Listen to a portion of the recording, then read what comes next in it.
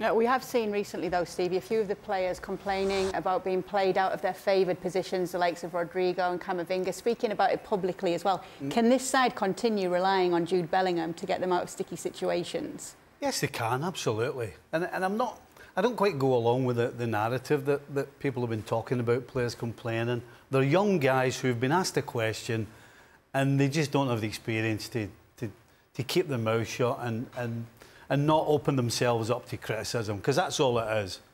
And all we're doing is try to pick holes, let's be honest. And if I'm Ancelotti, I'm absolutely delighted. I'm getting my team ready this weekend. And the only thing I'm worried about is, who do I leave out? How do we go about it? What's the best way to get after this Barcelona team? Because what Barcelona are doing is the opposite. Xavi can't think about how he's going to dismantle Real Madrid because he doesn't even know what team he's got yet. And when you don't know what's going to be on the field, you can't prepare to play against Real Madrid because you don't know the makeup of your players. So Real Madrid and Ancelotti, absolutely, they to me are big favourites. They've got to hone their game, get sharp, get ready for this game and get after a Barcelona team that are going to be unsure when that whistle goes. I'm with Steve in that I am not at all concerned about the players who've voiced any concern about the position that they play in, and even if we're going to throw the more experienced Luka Modric in there. And the reason I'm not concerned is because of Ancelotti. I am not sure that there's a better man manager in the game than Carlo Ancelotti. There's certainly isn't anyone who brings the kind of gravitas to that club like Carlo Ancelotti. So you can voice all your concerns, and that is totally fine. I think he manages that wonderfully well. And listen, it's not the first time a player has voiced concern about where they may be playing or not. But when you're at a club like Real Madrid, you play and you're playing. That's all that truly matters. As far as Jude Bellingham goes, and the thing for me that is a little bit concerning for everybody else is that I feel he's getting better. I feel Jude Bellingham continues to grow in confidence and recognise how much he affects games. Already he's done that, and for me, is doing that even more. The only downside to any loss of Bellingham's form is at least Lewis could stop telling us that he picked Jude Bellingham to be player of the season in the summer, because nobody bar Lewis saw this coming. I think we figured out a good couple of weeks ago that this, as Stevie said, really was a non-story. What we had here was a bunch of players, surprise, surprise, going on international duty.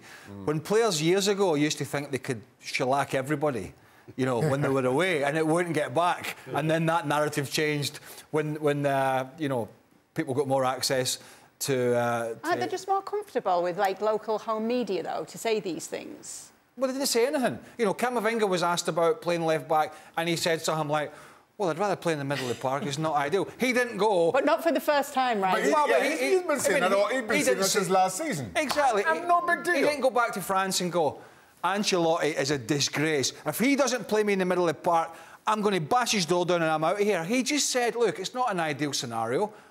I'm paraphrasing, I don't know exactly, but you know, it's not an ideal scenario. I want to play in the middle of the park, but I need to do a job because Fran Garcia, who was there at the time, was struggling. So I don't think any of the players, Vinicius Junior was asked, Rodrigo was asked about the slight changes of position since Benzema's gone. None of them threw any grenades in. They just basically went, look, it's a change for us, we're learning, and you know, a lot of people picked up on it, thought it was a big story. It really wasn't a story. Because Ancelotti, he manages these things better than anybody. That's why he's got the longevity that he has. When it does come to Clasicos in Barcelona, though, Luis, are you a little bit worried about the fact that Real Madrid have won 3 of the last 4 up in Catalonia?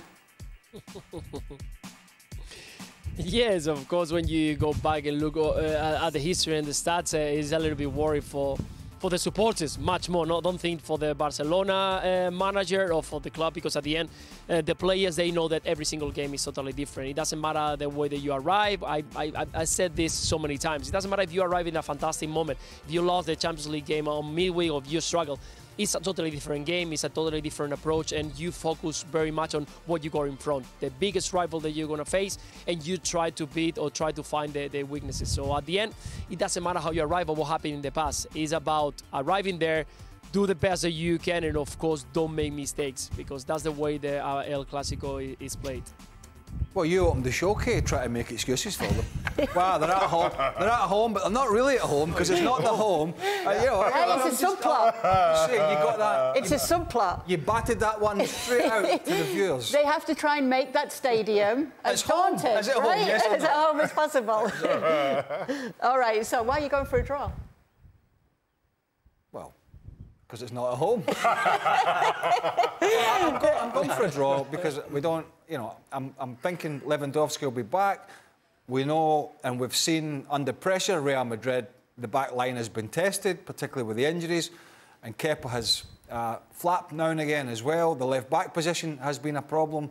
And I think both defences can be creaky against the better sides, and that's why I don't think there's much between the sides. I don't think, you know, Bellingham's been the huge story and has really carried them. Neither of them have played brilliantly, to be quite frank.